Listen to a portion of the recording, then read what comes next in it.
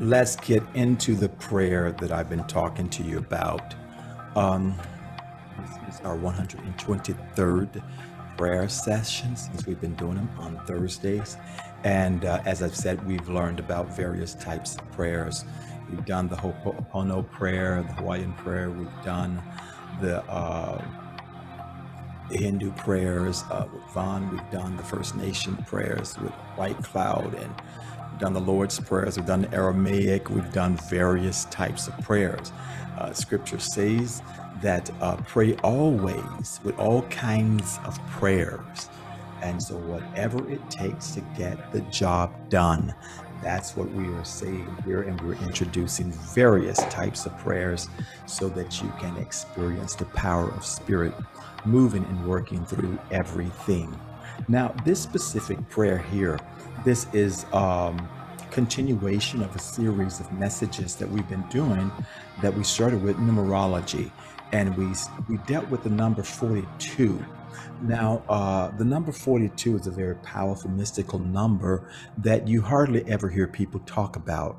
And this 42, I guess some scientists put the number 42 in the quantum computer some time ago and asked it, what does it mean? And the answer came back that it is the ultimate answer to the questions of life. It is the meaning of life. Now, we know throughout Torah and throughout the New Testament, we find the number 42 that is hidden there. You find that the Hebrew Israelites, they had 42 stations that they had to go through before they could enter into the promised land. And these 42 stations, they represented the 42 letter name of God. Okay, that's one of the hidden meanings behind that you probably may not have known. Then you get to the book of Daniel, and he talks about the 1,260 days or 42 months. So there's the number 42 again in prophetic writings. Then you get to the New Testament, you find that Matthew chapter 1, that Yeshua comes through 42 generation. That 42nd is like a code for the generation that we are today.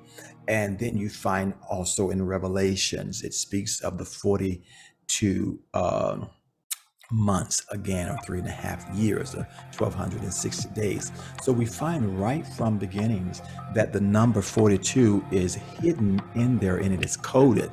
Now, the really biggest part of this mystery, as I mentioned before, is that in the book of Genesis, when the Most High was creating everything, he used these 42 letters to create everything of the 22 letter of the Hebrew alphabet, and a combination, I guess you could call it a Kabbalistic formula. And that's how we get these 42 letters here. So I'm going to just kind of briefly show you this. I believe you can see it on your screen here now. This, and that will help you to understand this. Now, what you're going to see here is 7 lines here. These lines represent the 7 days of the week, starting with Sunday, Monday, Tuesday, Wednesday, Thursday, Friday, Shabbat, or Saturday. Okay, and then you find that there is a prayer, or there are 6 words in each line in Hebrew. Okay, the 6 words, and 6 times 7 is 42. So there we have it here, the 42 letter name of God. They're very mystical, very powerful, and you don't have to really speak Hebrew to use it. Okay, but I am gonna kind of maybe share some of the words with you, or the letters with you, to help you in case you want to do chants with it. Now, don't pay too much attention to this part here. Hesed, Gavura, Tiferet, Netzach, Hod, Yesod, and Malkut. I'm not going to really talk about that. That is part of the Kabbalistic tree of life. And just for you to understand, as we said, this is Sunday, Monday, Tuesday, Wednesday, Thursday, Friday, Shabbat, Saturday. So Hesed here, you're going to be meditating as you are using this prayer and stuff. Hesed, basically, it means kindness and mercy. kindness and mercy, like the favor of God. So when you are doing this prayer here, you want also to intend and to realize the favor and the kindness, mercy of God that's upon your life. To Garuva, Gavura, Gavura, it means judgment. And so you can't really have righteous judgment without mercy. Okay, that's the way the universe and the Most High operates. Okay, so, and this judgment here is not as in some condemning way, but this gives the idea of discernment and making right decisions and choices. And so we have that. And so then you go to Tiferet, which is meaning beauty. And so as you put this together, you see that out of mercy and out of the proper choices and judgment, there is a beauty that comes forth here. And then the fourth is Nexak, okay, Nexak. And that represents basically victory. Another meaning is eternity, okay, eternity. So victory and eternity. So it is a progression that you are experiencing with this meditation and with this prayer. And then there's Hod. Hod, it means basically splendor and glory. You see the progression of this that is taking place in the meditation. Okay, and then the sixth day is Yesod. Yesod is foundation. Now you have the very foundation of this experience. And then lastly, Shabbat, you have Malkuth. That is the kingdom. 9 is the kingdom, the power and the glory. Okay, and so that's that. I'm not really dealing with this, but you can hold those thoughts and those meanings in your mind as you are meditating and as you are using this. So here on the first line, you have this Hebrew phrase. And again, I don't speak Hebrew. I kind of study it a little bit, and I am going to step out and I am going to pronounce it. And I will probably mispronounce some of the words, but at least I tried, okay? And so I am going to do that so that when you are studying this, you can understand it and understand it. And so it becomes more powerful. And then I'm going to pronounce these letters here, which are mantras, which are names of God, because this Kabbalistic prayer or this Kabbalistic formula, it is made up of the first letter of each word. The first letter of each word. Some of you have heard of the Bible codes, and you understand that in the Torah that you can put it into the computer, or you can just look at it. If you read Hebrew, and you can go diagonally, you can go vertical, you can go horizontal, you can go all kinds of ways, and there are different codes where it can be read in this powerful Hebrew language that is a language of spirit, is a language of light that the Most High created everything with.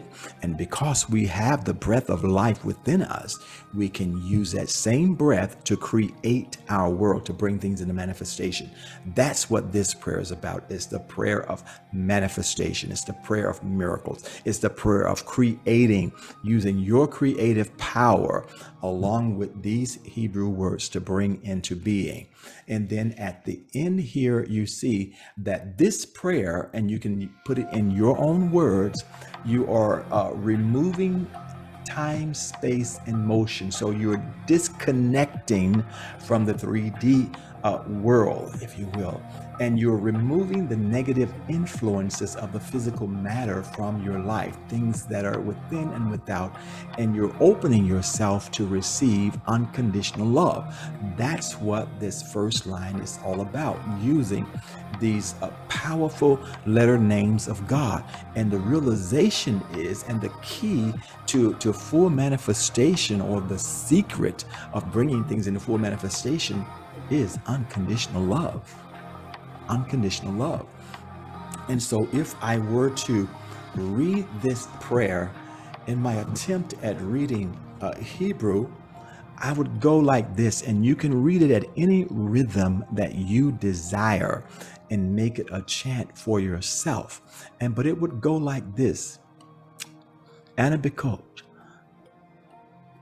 Jadulat Yaminikar, Tatir Zerut Ra.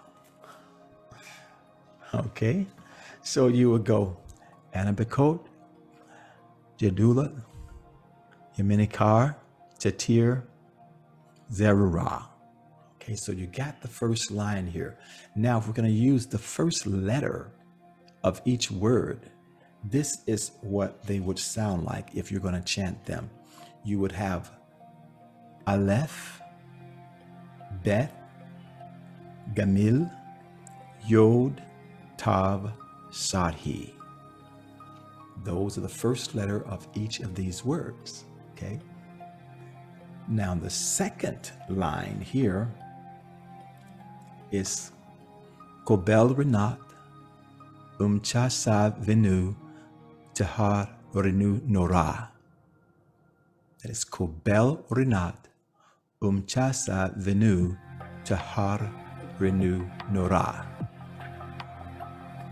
If you were to chant these, the first letter of each of these, you would be chanting Kuf, Resh, Ayin, Shin, Tet, Nun.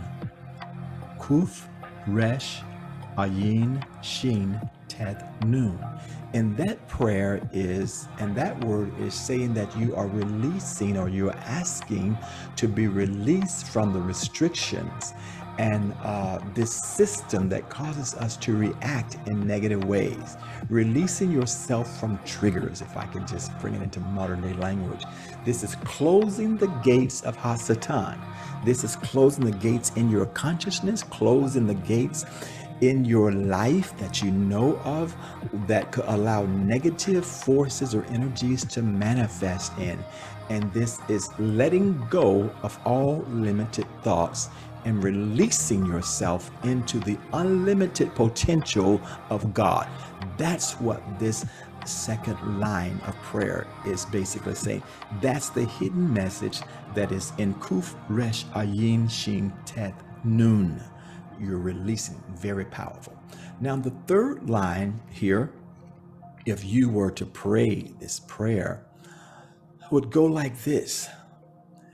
Nagibor Dasha Yukadeka Kavavok Shamrim. So we have it here. Nagibor Dasha Yukadeka Kavavok Shamrim. And then here are the letter names, okay, for this.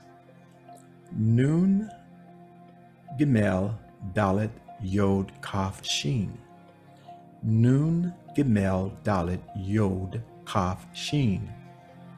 Okay, and this is the meaning of that prayer.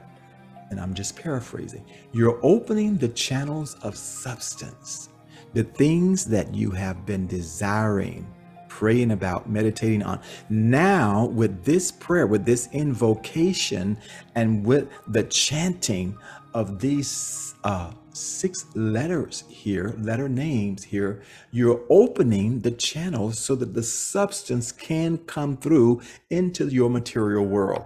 You're bringing it from the etheric world into the material world, taking back the light we gave to the negative side.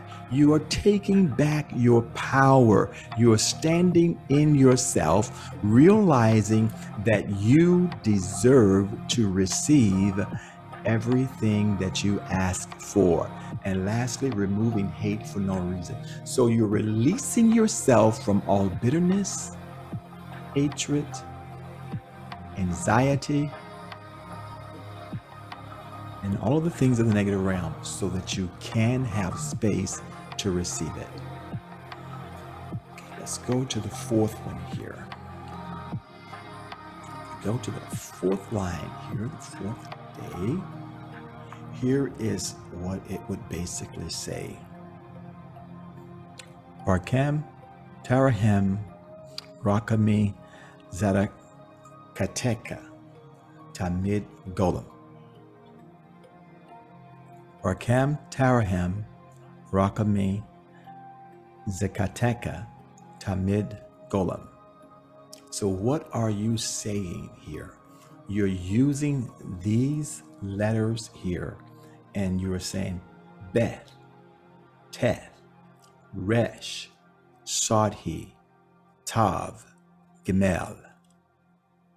Beth, Tet, Resh, Sodhi, Tav, Gimel. So this is the power to persevere, the power to move forward. You're asking for the power to move forward and also to preserve that which has come from the etheric, the substance that you are receiving, that which you've asked for, the manifested prayer, and the power to persevere and to move forward in that. The fifth line, or the fifth day, it would go like this. Shazim Kudesh, Bero Tuveka, Nahil Arateka. Shazim Kudesh, Bero Tuveka, Nahil Arateka. Using these letters here, this is what you're saying.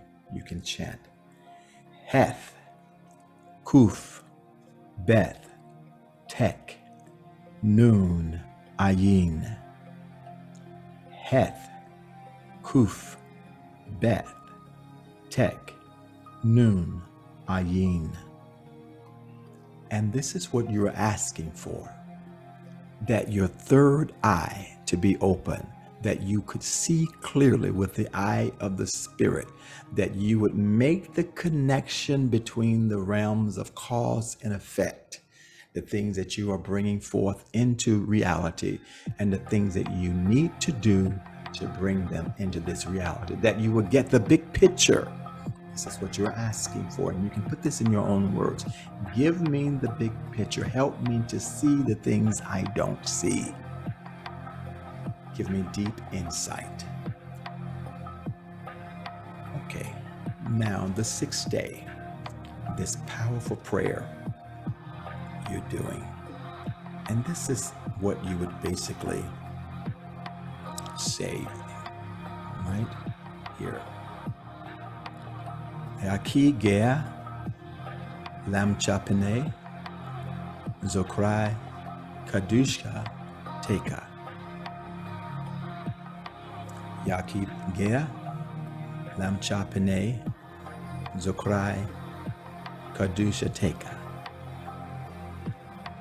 All right, and then these letter names here, you can chant, you can speak again and again. Yod, Gimel, Lamed, Pe, Zayin, Kuf. Yod, Gimel, Lamed, Pe, Zayin, Kuf. And what are you saying? I want the power, I want the ability to spread spirituality throughout the world.